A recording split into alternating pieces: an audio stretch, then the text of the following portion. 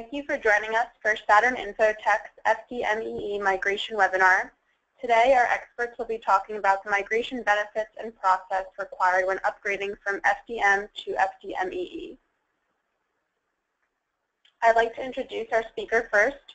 We have Sriram Sharma. He's our Senior EPM Architect with 10 years of experience in technical configuration and delivery of Oracle Hyperion products. He's a certified expert in Oracle planning, Oracle Essbase, and technical infrastructure requirements. And then we have myself. I'm the marketing manager. I do all the digital marketing and creative campaign development for Saturn. On today's agenda, we'll start by telling you a little bit about Saturn Infotech, the prerequisites and system requirements for converting, artifacts that can and cannot be migrated using a migration utility, the opportunities FDMEE migration presents to your business, how to build and stick to a conversion plan, and then at the end we'll open it up for a Q&A session. So a little bit about Saturn. Saturn is a BI, EPM, big data, and cloud specialized Oracle Platinum partner. We're made up of client advisors, solution architects, and Hyperion certified specialists. Our clients range from mid-market to Fortune 500 companies of all trades. And Saturn's been recognized as one of the fastest growing companies in America by Inc. 500 magazine. Here are some of our locations. Saturn's headquartered just outside Philadelphia. We also have offices up and down the East Coast, as well as Chicago and Texas. These are our clients. And here we have a 360-degree view of some of Saturn's offerings. Not only do we provide EPM and BI implementation of software, but we provide a full wheel of professional and support services. As you can see, product upgrades, enhancements, and performance optimizations. We also have many experts who specialize in CXO advisory, and they stay up to date with the best practices and industry standards.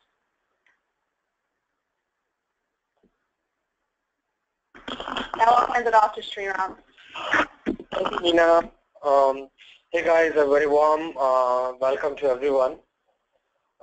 Today I'm going to speak about FDME.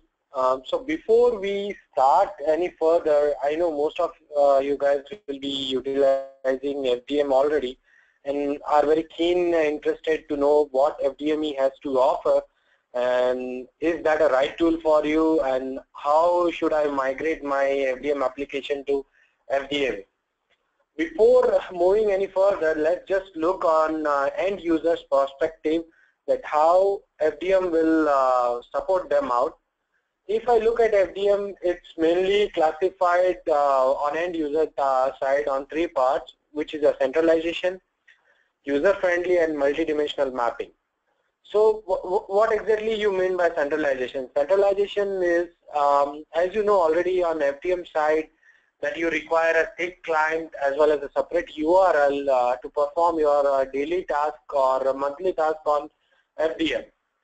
Whereas with this new implementation of FDME, you will be at a centralized workspace. Your login for thick client will be gone. It will be easy for debugging logs at one place. Easy for users to perform data loads without relying on IT, as well as new mappings are introduced with this new FDME. Here is a comparison between old versus new, how FDME looks like.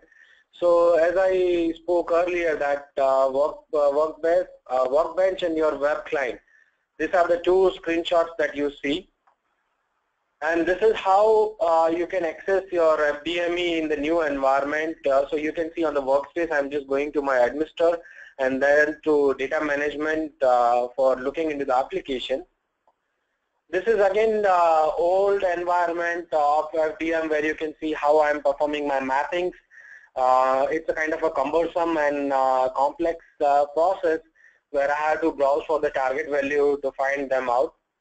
Whereas on the new FDME, it's much more easy because source and target are on the same screen.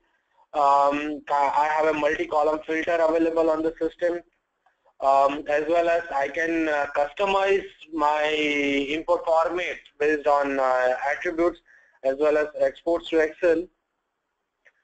I have enhanced mapping options available. You can see that target values I can easily load it, as well as a single place I can define mappings and can add that mappings to different rules. So that was a kind of a little bit introduction about FDM and FDME. Before we move further into or take a deep dive how to upgrade your FDM to FDME, let's just look at a case study.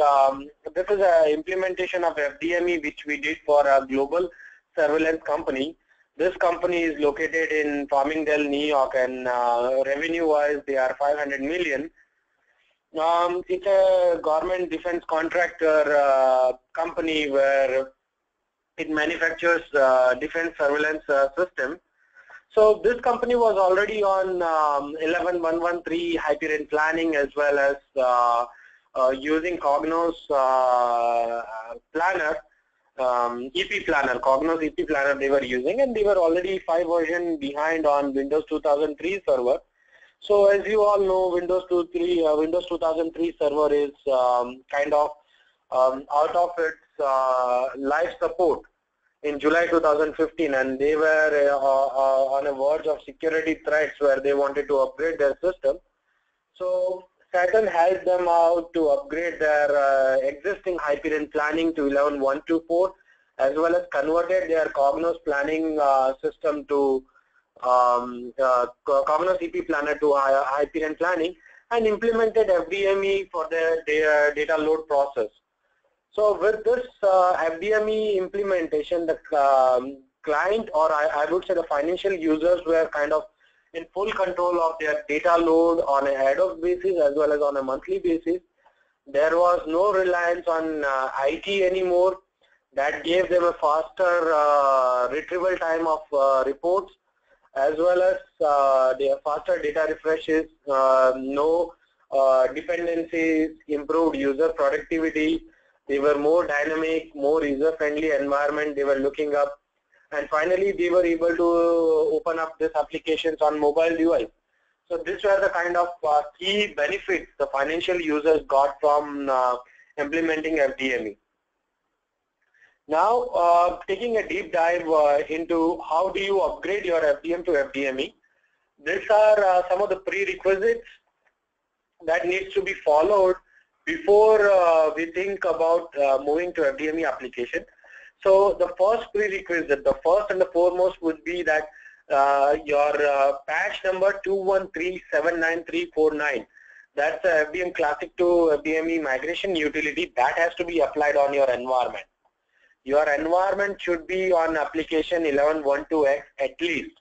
You cannot just migrate 11.113 or 9.3.3 application. You should know all the details about your FDM application database or schema. You need a working environment of 11.123.500 or higher. That utility you need it. Detail about your upgraded environment schemas. And finally, the main part is your ODI Studio should be installed and configured on the system. Now, if you look at the system requirement side, the system should be FDM Classic only. There should not be FDME on it.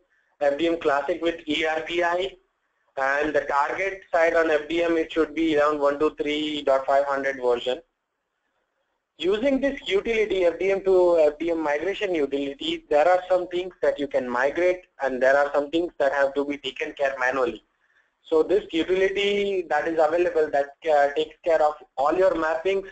That includes your like, explicit, in and between, all the historical data information, the data files that are present in your FDME to FDMEE, all the process states that you have done, whatever POV that you have put it in a lock, all that, all your locations, all your input formats, whatever validation rules as well as validation entities that you have defined, that all your logical grouping, whatever period mappings that you have defined in control tables, your all the dimensions, as well as integration and target application settings, that all are migrated.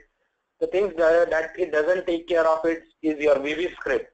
As you know, your FDME supports JSON, That's a combination of Java and Python. So the VB script has to be converted. Your burp import scripts has to be converted into this. Whatever security that you have set up for FDM, that will not be migrated, and it has to be migrated manually. The logs, your archives, the import file, import drives that is present on FDM, that has to be done manually.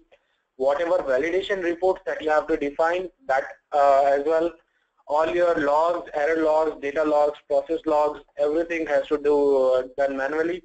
Your application settings, that has to be also taken care manually when you migrate this application out. What are the opportunities that a business will see after upgrading with FDME? So, or migrating with this FDME. FDME will provide you fully audit trail functionality. So you know, okay, what data value was modified from what to what. You have any source connection capabilities. So you have something called open source interface, ODI adapter, which can actually connect to any of the source. It provides data integrity as well as mapping consistency throughout all the applications.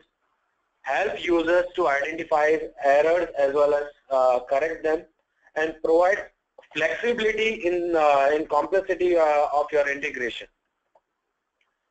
Now, when you do this migration, right, there are some of the things that can affect very bad on this migration side.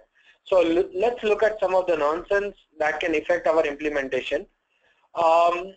While importing the data, you can see that it automatically goes to validation. That has to be taken care. So it has to first, when this happens, you have to set it properly up. Validation reports are not longer available anymore in tooltips, and that becomes a problem. In your mappings, there is a new tab introduced called All Mapping, where you can just see the mapping. You can't modify it, and users are stuck sometimes over there trying to figure it out to change mappings. There is no workbench available, right? And it's a case sensitive. And your FDME doesn't log any mapping changes. So that becomes a most difficult point in the implementation, that who changed mapping from what to what. The conversion plan, how do you stick out saying that how I should migrate my FDM to FDME? I need to make sure that if my migration is successful, if I win this migration, I need to make sure that I evaluate all my current mappings.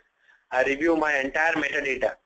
I go through each and every location that is defined. Whatever import formats are used by that locations, I need to see. What is the logical grouping that has been set? What are the validation rules, entities are set? I need to make sure that all these things are migrated properly. Once the migration happens, I need to do test, and test. A kind of a regression testing on the system, making sure my system is perfect, up to the mark, the way my FDM was.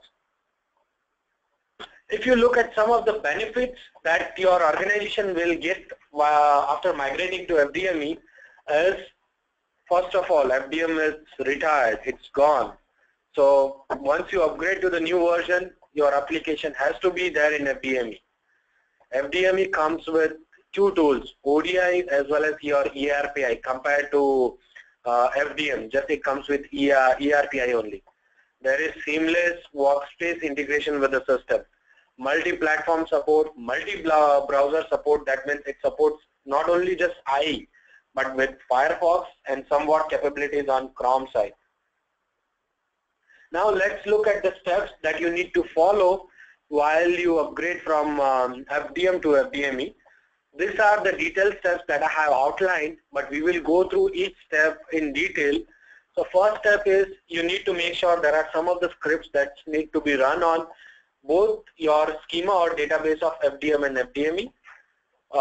You need to configure your data source with ODI.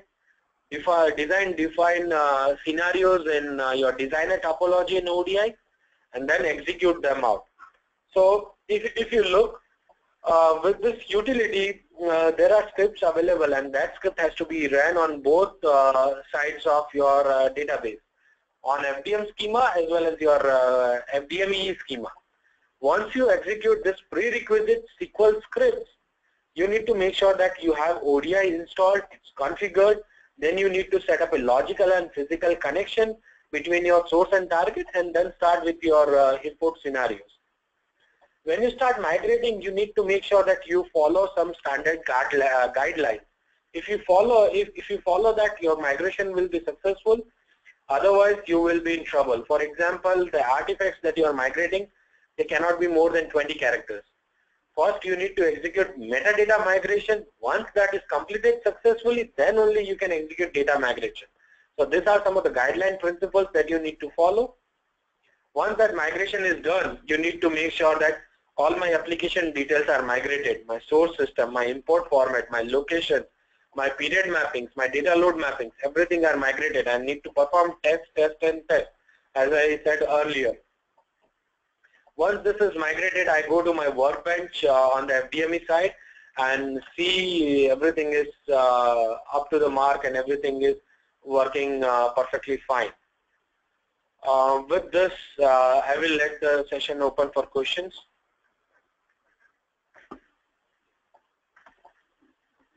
Thank you so much